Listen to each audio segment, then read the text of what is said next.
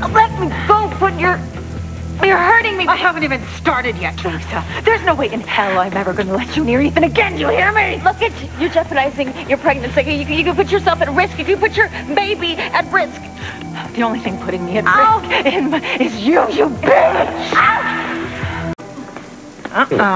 Stay down. Let me go. Oh, no. I'm enjoying this.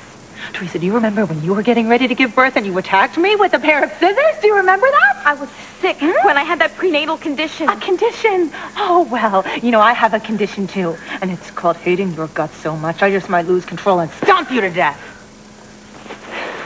I know that you're angry with me, okay? I don't blame you for being upset, but you cannot risk the health of your baby. You cannot risk your health. Stop acting so concerned about my baby because you could not care less about me and my baby. Unless, of course, you're shrewd enough to realize that if something does happen to me and my pregnancy, Ethan's going to blame you and you are never going to have a chance with him again. No, that's not what I mean. Just deal with it, okay? You are the kind of person you don't care about anyone but yourself. You don't even care about Ethan, Theresa, because if you did, you would have not come out to L.A. and put me and his child at risk. Look, Gwen, I told you I didn't know that you and Ethan were out here, okay? I came here to visit Chad and Whitney to give you guys time alone, to give you some space. Okay. What, so it's all just some big, huge coincidence? Is that it? Like it was when you were stalking Ethan those first few months? You insinuated your way into his life? I was immature then, Gwen. Immature what? And like you're all grown up now?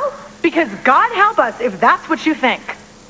I can just imagine the lengths that you went to follow us out here. What, did you spy on us in Harmony? Did you tap our phones? What? No, Gwen, no, that you got it all wrong. No, you are the one who's got it all wrong, sister. When are you going to get it through that thick head of yours that Ethan chose me over you? Ethan loves me, not you. Ow! Shoot. Gwen. Oh, Gwen. Don't you touch me. I've got to get help. You are out of your mind.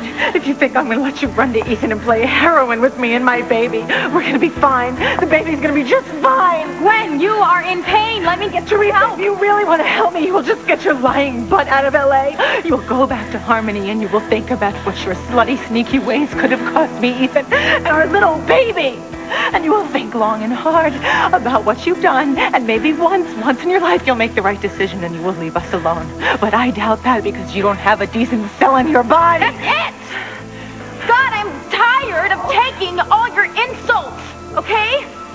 Jeez, you blame everything that goes wrong in your life, in your marriage, on me. You know what? Did it ever occur to you there might be things going on you know nothing about? What? Like what? The truth, Gwen. The whole truth, and nothing but.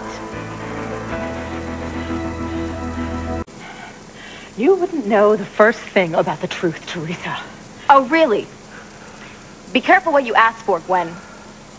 The truth is, I am not the cause of all your insecurity, all your stress, all your fear, the things that are putting your pregnancy at risk. You're gonna tell me that this is my fault? Well, if the shoe fits, yeah. Where the hell do you get your nerve? Why ask a question when you know the answer? See, Gwen, somewhere deep down inside, you know as well as I do, if Ethan could, he would be with me instead of you. That's why you're always so stressed out.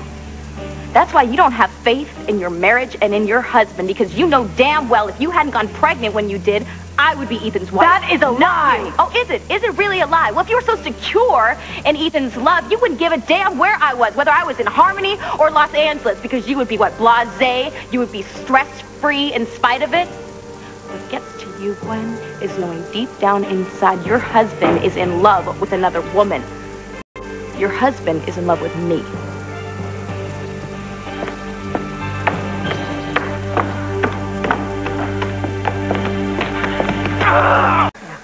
Damn you! It sounded like Gwen.